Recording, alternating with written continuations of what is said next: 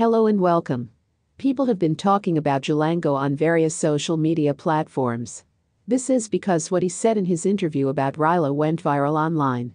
According to the source, Jalang'o said that he would have gone to State House even if Raila had told him not to. Kenyans say this is disrespectful to Raila.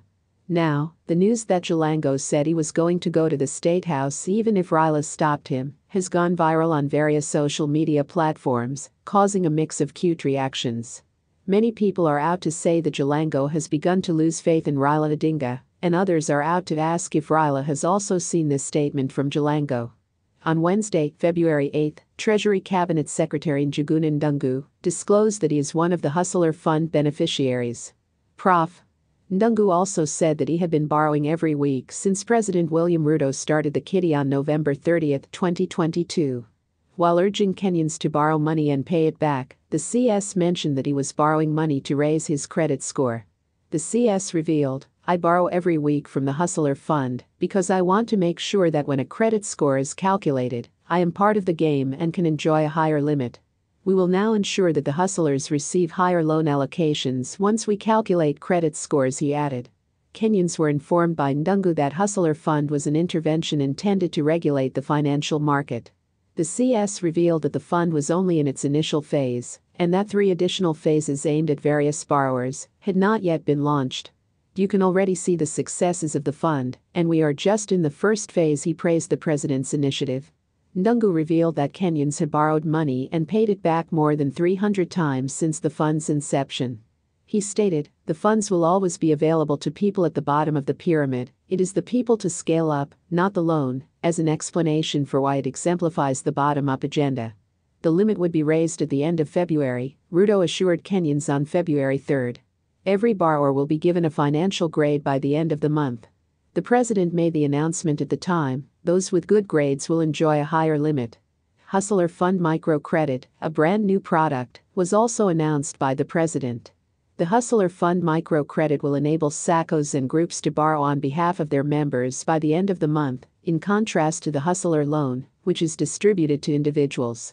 It is possible to interpret President William Ruto's Purge of Jubilee as a political declaration of war against his predecessor, Uhuru Kenyatta. Jeremiah Kioni, the Secretary General of Jubilee, argued that Ruto's meeting with over 30 Jubilee MPs on Wednesday, February 8, at the State House, was anticipated.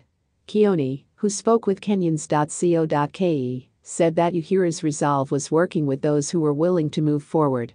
He said that the former president had always said that, no matter what, people who were willing to move with the party gained strength. Additionally, Kioni argued that a party's powers came from its members rather than its representatives. President Uhuru Kenyatta is aware of the happenings and has a thorough understanding of the country's political dynamics. He has been in charge of this country for some time, and he has always maintained that you move with those who are willing to move in politics. He asserted, "You are as strong as those outside supporting you." This is not the first time that the ruling alliance, Kenya Kwanza, has targeted Uhuru out of vengeance. Ruto and his troops recently attacked the Kenyatta family, claiming that it had avoided paying taxes since the time of the late President Jomo Kenyatta. Mama Ngina Kenyatta, the family's patriarch, was forced to dare the government to seize her properties by the allegations. However, Uhuru's response to these individual attacks on himself and his family would take longer. But when he did, it implied that the witch hunt was just idle talk. Jarvis Bigambo, a political and governance expert, told Kenyans.co.ke that Ruto had a deliberate and strategic plan to bring about a change in Azimio's political climate. Instead of attempting to demonstrate rivalry through rallies, Ruto is engaging in a mind game involving numbers and dulling Raila. Bigambo also made the observation that Ruto's action aimed to control the legislature. Without being bothered by Raila, Ruto may be hoping to pass the legislature more easily. Additionally, if it is at all possible, Ruto may be considering having some elected officials from Azimio run for re-election on platforms or parties affiliated with Kenya Kwanza. Most importantly, all of these are meant to confuse Raila, who is currently at odds with the president. Bigambo went on to say that Ruto's action demonstrated that he could crush Azimio and control its powers in a variety of ways. Ruto appears determined to destroy the party that removed him from its leadership in February 2022. So it remains to be seen whether Uhuru will step in to restore order. Hope you enjoy the video.